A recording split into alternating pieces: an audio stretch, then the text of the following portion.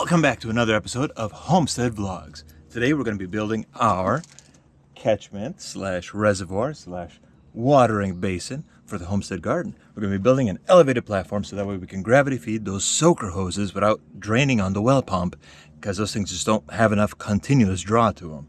So that way we fill that guy up in one go and just let it run and it'll soak up everything.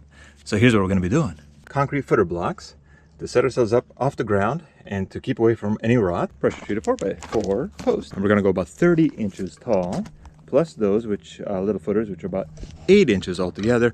That'll give us about 38 inches in height, and with 100 gallons, that horse trough right there, well, that should be good and plenty water pressure to be able to fill up those little pipes and keep the water flowing and keep our garden nice and green, especially before the big heat wave that's coming, starting basically this weekend and getting worse throughout the week. So let's get started. I'm gonna do about 30-inch tall legs, which gives me 2 out of this, and then I'll cut 4 30-inch lengths out of the 2x4s, put them tandem to get the rear 2 legs. So let's go ahead, get measured out. We'll use the chop saw to make a good, clean, straight cut.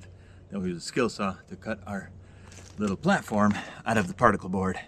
And then we'll get our cross braces measured out, everything cut up, loaded in the back of the super jank, down to the garden, get it installed, filled up, and tested tonight. Let's get on.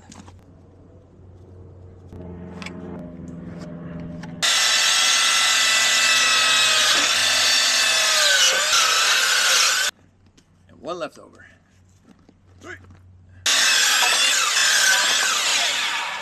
And 2.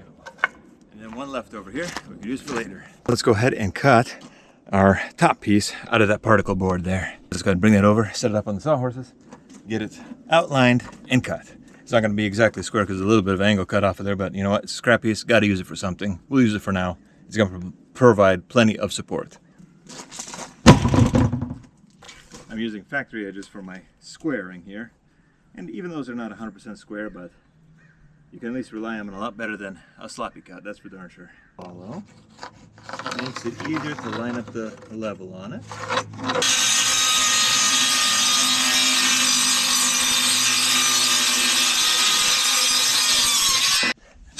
First we have to make our area as level as possible.